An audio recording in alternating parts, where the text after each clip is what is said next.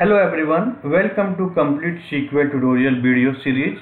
In this video, I will discuss about the dynamic SQL, and within the dynamic SQL, I will discuss about the store procedure, how you can implement store procedure in the dynamic SQL concept, and also I will discuss in the detail what is the reusability of the store procedure in the term of the dynamic SQL. How you can convert the daily work, manual work to the reusability point of view, so the code will be error free, and also we can save the budget hour in the term of the development or the UAT or the QC. So I will discuss in the detail, and this video is very helpful to you for the real-time working point of view. So if you not subscribed to my channel, please hit the subscribe button, and please install my mobile application, that is the Study IT Education, which is available in the Google Play Store. And if you want to enroll any of the courses, you can go ahead and enroll all the training material related to SQL, like the interview question, video, training material, each and everything is available, and we have the very good discount as well. So let's start with this video. In the last video, I already discussed the concept of the dynamic SQL. So if you didn't get a chance, please go ahead and watch the video 72 and 71 first. So last video I discussed that dynamic SQL concept is basically used to execute the code dynamically.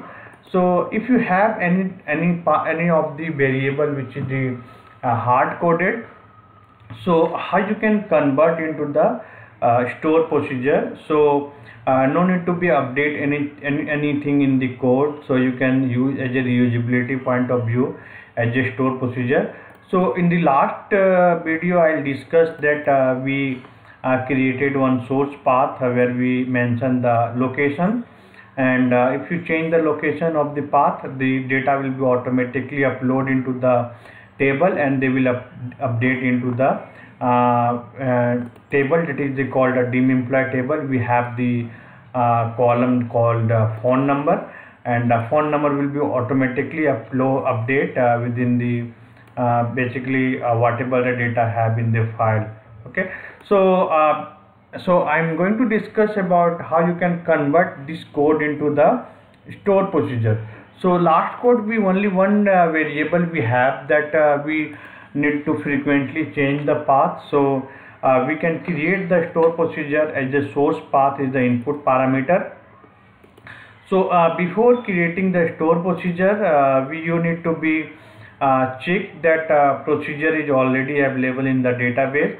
So by checking, we need to be use the if exist command. So if exist, select null from sys object where name is equal to procedure name and type is equal to p is the procedure. So this concept you can also use for the checking the view, checking the table, and if the procedure is already available in the database, you need to be first drop the table, drop the procedure, and then you can create the procedure. So in the procedure I am writing the create procedure name, and the input parameter is the source path.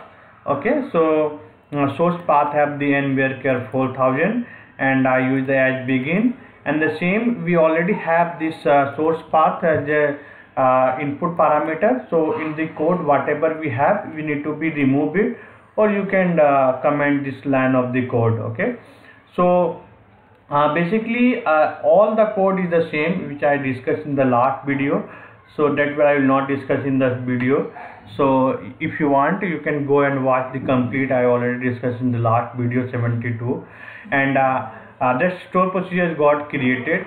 So now you can just install the store procedure. So before installing, let me show you this table. We don't have data updated, so you can see we have the phone number is the basically 320, but in the Excel file we have the different phone number. Okay, so now if you run this code, so you can see the store procedure got installed in this database, training new, and my file is located into E drive. So now I need to be run this procedure, and the source path we need to be give the path name. So one time the procedure will be installed, it will be fixed installed in the database, and anyone who have the access of this database in the real time, they can update the data just changing the path here. Okay, so if you run this code, you can see the mobile number, contact information is updated here. Okay, so new contact information is updated here. Okay, now suppose in the future if some other developer have the different path, like let me change the path here. So if any of the developer have the different path, they just need to be change the path here. Okay, so like I am changing the path here, so you can change the path. So path, like I have the different data for the employee 1 in the path, in this path. So if you run this code, you can see the whatever data is available in that file, you can see this contact information got updated here. Okay, so this is a very useful scenario whatever we using in the real time.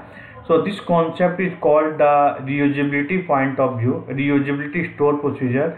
So we can reuse the store procedure. So if you attend the any interview related to the SQL, and if interviewer will ask you what is the reusability concept, so you can answer that whenever we have code to reuse for the other requirement or other data update, so we can create the procedure and we can reuse the procedure. Also the store procedure for this, if you compare with this code, store procedure code, and without store procedure code, if you file have the data more than million record, large amount of data you have, then performance wise is good as compared to store procedure. And the reason is the procedure is reusing the execution plan. So that is the major advantage of the store procedure. And the second major advantage is if the one time the procedure is the error free, there is no chances of the error. Okay, so this is the second major advantage. And third, we can save the budget hour. Like if you developing from the scratch, again for the other developer, they charge all the hour which the time is required. So we can save the development hour, we can save the testing hour, we can save the UAT hour.